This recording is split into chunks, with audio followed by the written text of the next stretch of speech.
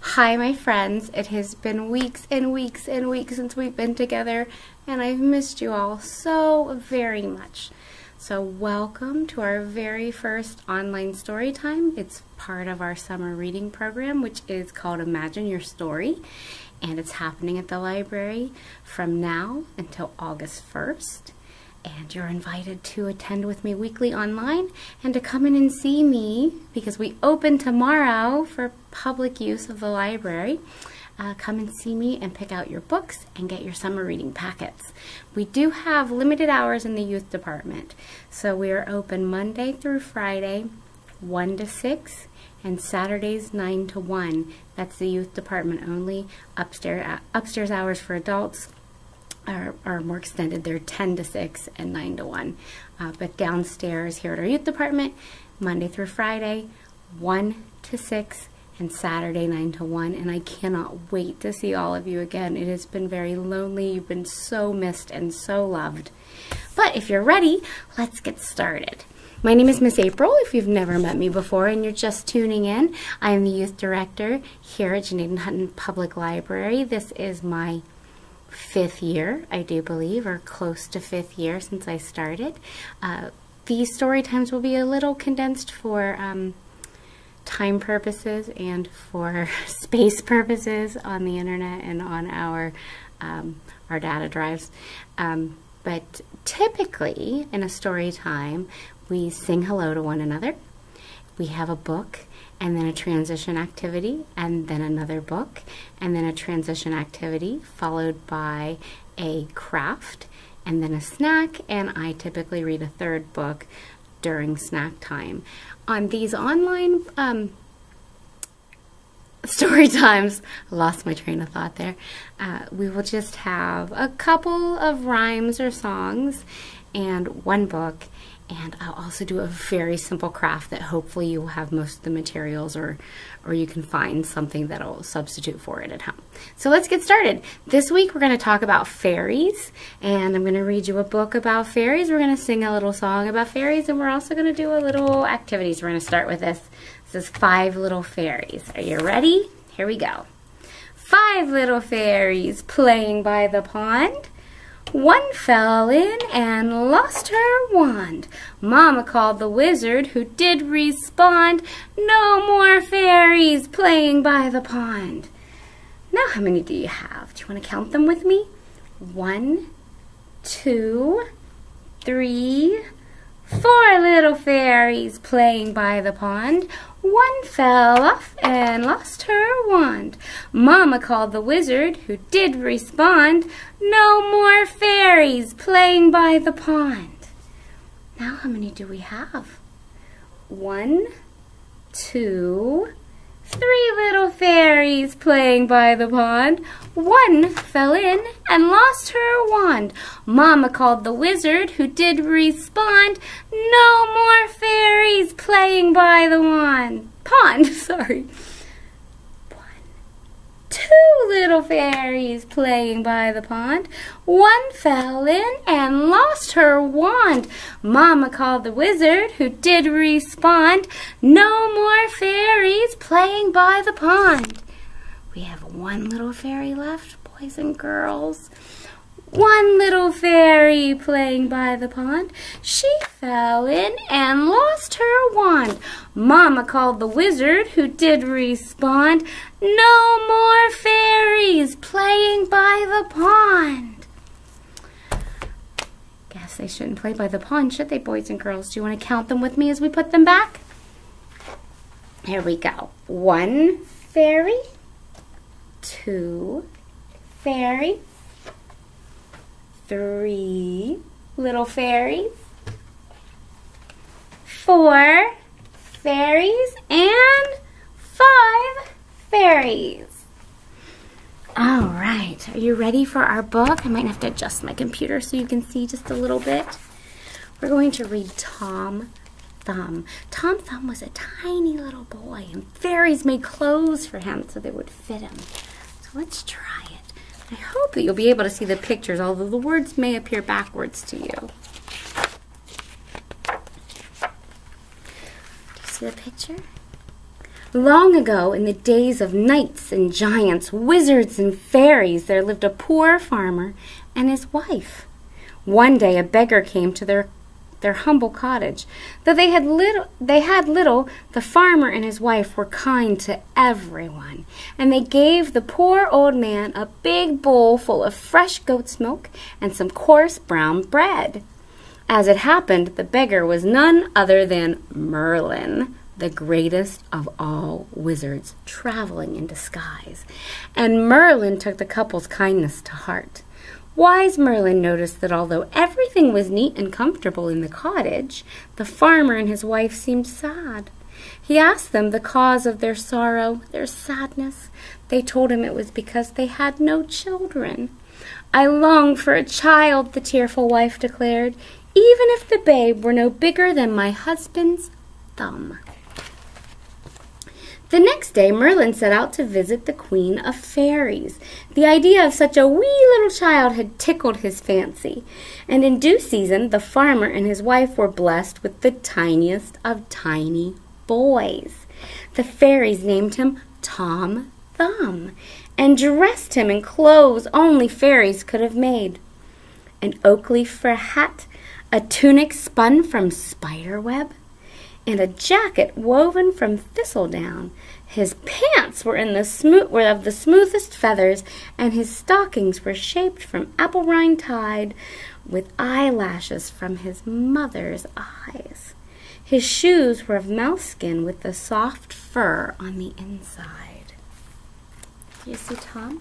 Can you see Tom? Very tiny Tom. Tom grew older, but he never grew bigger. He was a clever boy full of jokes and games, and he loved to explore. But because he was so small, his curiosity could be very dangerous. One day his mother was making cake, and Tom was curious to see how it was made. He climbed into the edge of the mixing bowl, but his foot slipped, and he fell right into the batter. Unseen by his mother, who poured the batter into the cake pan and pushed the pan into the oven. Tom's mouth was so filled with batter that he couldn't cry out, but as he felt the batter getting hotter, he kicked and struggled violently. The half-baked cake made such a noise wiggling and jiggling in the oven that his mother thought it was bewitched, so she flung open the oven door and found poor Tom inside. A poor peddler was passing by to pick up the pan that she'd thrown out the window, and he noticed that Tom was in the pan, and he began to holler. Tom squirmed free and made his way all the way back into the house. You know, he's very tiny. It took a long time for him to get from outside inside, where his mother washed him and gave him a bath and put him right to bed. The next day, Tom's mother tried to keep him at her side at all times, even when it was time to milk the cow in the meadow. Since the wind was strong and she feared he might be blown away, she tied poor Tom to a thistle head with one of her long hairs. She plucked a hair and she tied him straight to it. Thinking this looked like a tasty morsel, the cow curled her tongue around the thistle and around Tom. So there he was, dodging cow teeth and roaring, "Mother, help! Mother, help!" as loud as someone the size of a thumb can roar. Before Tom's mother could even figure out where he was, the cow heard the awful noise in her throat and coughed Tom up. His mother caught him in her apron and carried him home, safe once more. Look how tiny he is. He's sitting right there inside the thistle. Can you imagine being that little? It seemed that every day brought new perils for Tom, and this worried his poor parents. He was so little that he could easily be hurt by so many things. Tom was also sorry to add to their worries, and he often wished he could be more useful to his parents. Tom was thinking about his very problem one fine morning when he went with his father to drive some cattle home. As he was hopping and scrambling to keep up with his dad, a bird swooped over him and mistook him for a frog and carried him off. They flew north over the forest to a seaside cliff. The raven, discovering at last that Tom was not a fat and tasty frog, dropped him on the battlements of a dark castle. Oh my, this is not a wee boy. Who could this be? It was the castle, Tom quickly learned, of a giant named Grumbong. Because giants can't think very well, they can be very dangerous when they're in a bad mood. But this giant never bothered anyone. The fairies had given him a special charm to keep him calm, a seashell he could put to his ear and hear the soothing sound of the ocean. No one knew the secret of the shell except the fairies, but Tom watched the giant and figured it out for himself. He felt safe, and he called out as loud as he could when the giant came near. Too late, Tom remembered that although giants are brave, they are easily startled. Indeed, when the giant saw tiny Tom, he threw up his arms, accidentally breaking the string that held his shell, which fell to the ground and broke into pieces. The giant turned on Tom. Before Tom knew what was happening, the giant had picked him up, tossed him into his mouth, and swallowed him. This was Tom's worst peril yet. He kicked and struggled in the giant's insides with a frenzy. Minutes later, the giant turned green and squeamy and spit the boy out, because little boys taste terrible to giants. This surely would have been the end of Tom Thumb had not a big fish, thinking he was a shrimp, rushed at him and gulped him. He's having a terrible day.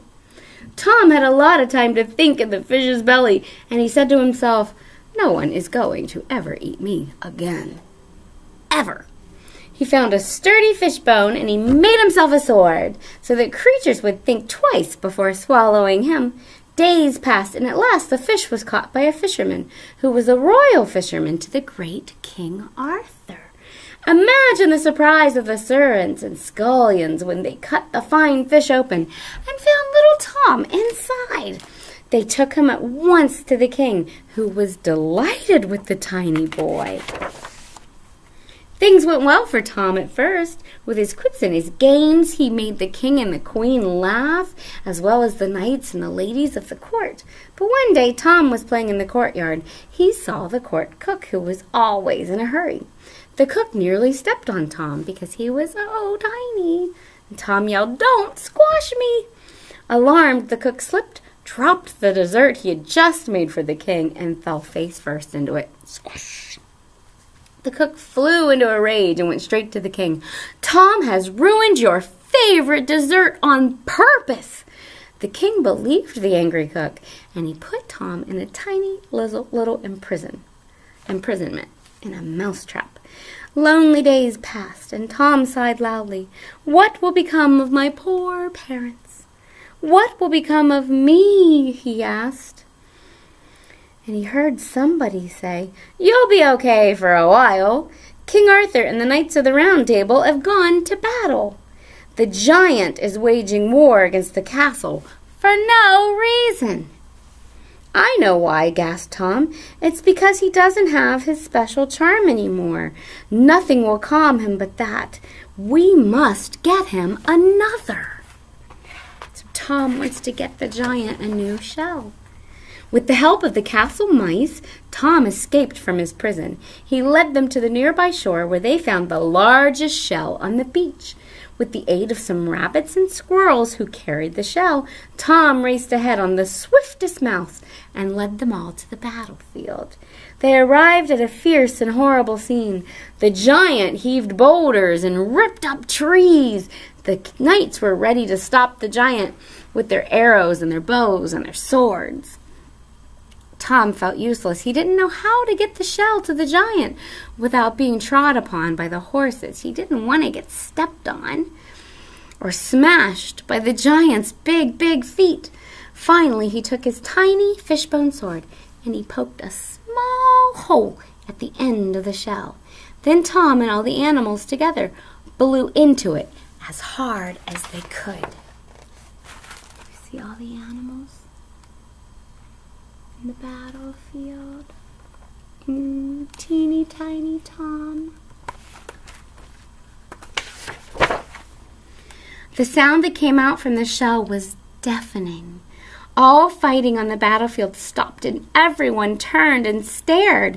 In the silence, Tom, on his mousy steed, led the shell-bearing animals straight to the feet of the giant. As soon as he saw the shell, the giant carefully picked it up and put it to his ear. His smile came to his face, and he said, "Good shell, nice ocean, pretty sound." Then he turned and went back to his castle, quiet and happy again. The king was so grateful to Tom for ending the battle that he made Tom a knight, Sir Thomas Thumb, and offered him all the gold he wanted to take back to his parents. Even a single coin was too much for Tom to carry, so the court carpenters built tiny wagons to carry his prize. Pulling the wagons were the rabbits and the squirrels and cats and mice, with an honor guard of the king's favorite dogs. Tom came last, riding on his mouse, a sight that brought laughter and cheers from the people as the parade marched home with Tom's treasures. See all his treasures? Geese. And so it was that Tom Thumb, in the end, helped his parents and earned his place as the smallest knight of the round table. You see that, boys and girls? No matter how little you are or how you might not feel you can do something really good and something big, you can do great big things, even tiny little boys and girls like you. All right, I have another little song about fairies to share with you, and then we're going to do our little craft, okay? So, it's called Fairies Fly. So do you want to put up your little fairy wings? However, you can fairy wing like this, you can fairy wing however you want. I'm going to fairy wing like this. Are you ready? Fairies fly, and then you sing, fairies fly all around, all around. Fairies fly up high, fairies fly down low, all around, all around. One more time. Ready? Fairies fly, fairies fly all around, all around. Fairies fly up high, fairies fly down low, all around, all around. All right, are you ready to make our craft? Let me show you what we're going to make today. It is a fairy mask. You want to make your own sparkly fairy mask? All right, boys and girls and moms and dads and grandmas and caretakers, babysitters, here is what you're gonna need. I don't know if it'll translate to you in a way that you can see it, but paper plate or white paper, scissors, paint of any color, and if you don't have paint, it's not a problem. Use crayons, markers, chalk.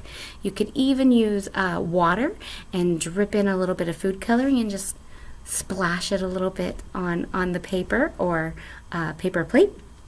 Glue, glitter if you've got it. You don't have to have glitter if you don't have it. Drinking straw or string or ribbon to attach to your plate, and some tape to use to attach it. So let's get started. I have this in multiple steps here. The first thing you're going to do is take a paper plate and fold it in half. Now this was a full-sized paper plate, all right, which I cut. I cut a little bit off of here and a little bit down on the side, and then I cut eye hole into it so that I could see it. And after you take your paper plate, and you can push pause at any time if you'd like to work along with me, and you have it cut and ready, and you have the eye holes cut out. Please cut out the eye holes before you move on to any kind of painting. All right, you're going to take your paint. I'm using purple because I like purple and I think it's a very fairy color. But you can use whatever color you like. And you're going to take your paintbrush. If you don't have a paintbrush, then grab a cotton ball, some toilet paper, paper towel, anything that you can use to spread paint on your mask. And I'm gonna just move this down and maybe you can see it a little better. Move my glue out of the way. So, putting a little bit of paint on my brush, and I'm just going to very lightly swab over the entire mask. And I don't have to fill in. I can leave white space because it looks pretty with the white space too. All right, I have half of it done. I'm gonna go to the other side. It's a very simple craft that does not take a lot of time or very much materials. Okay, I have painted my mask. Now, you may want to let it dry just a little bit. There is my painted mask, and I'm going to set this one to the side because in the interest of time, to show you the next step, I have a dried mask already painted for you. So, here is my mask that is dried completely, and it's ready for step 2.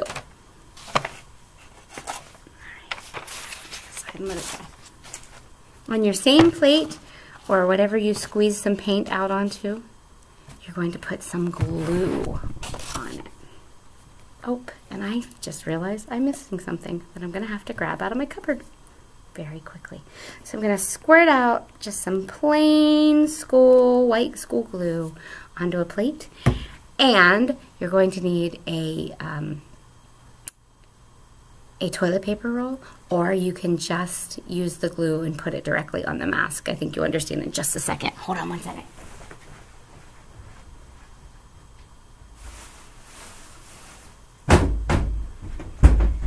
Okay, I'm back. Here's my toilet paper roll, and I'm just gonna make it an oval shape, okay? And I'm going to take it and dip it down into my glue, so that just the edge, can you see the edge, is covered. And then I'm going to put it on my mask. So it makes sort of oval shapes on the mask.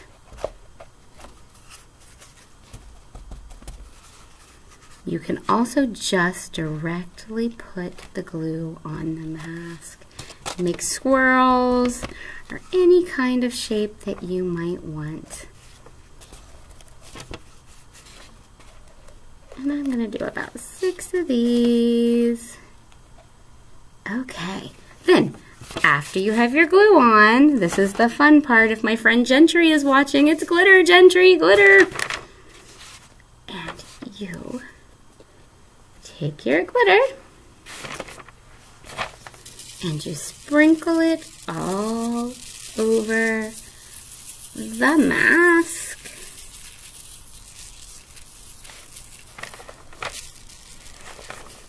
And then gently pick it up and brush off the excess. And there is a sparkly fairy mask. And there's one last step. And I have a third mask that's made and dry. I'm using a straw as a handle on my mask, but you can use anything you'd like. You can use ribbon to hold it onto your face or string, and I'm just putting a piece of tape on the straw on the back of my mask. Ta-da! There's my fairy mask. What do you think, boys and girls? Isn't it fun? I think it's fun and such a simple craft to do at home. All right, before we go today, boys and girls, thank you so very much for joining me on my very first online story time. Just a couple reminders, the library reopens tomorrow for adults and children. The library hours are 10 to 6 Monday through Friday and 9 to 1 for adults.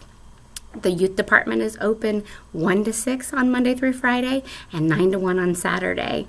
So I can't wait until you come in. It has been very lonely. You've been so missed. Summer reading has started. Imagine Your Story is the theme. It runs June 22nd through August 1st. You can the ages are birth through just graduating, and you can come into the library and pick up a registration packet along with the first week's activity list. The weekly story times will be posted probably on Mondays every week from now on for the next 6 weeks. So please come and visit your library. We have missed you so very much. I have so many wonderful new books to share with you, and I can't wait to see you. I'll see you next week. Bye-bye.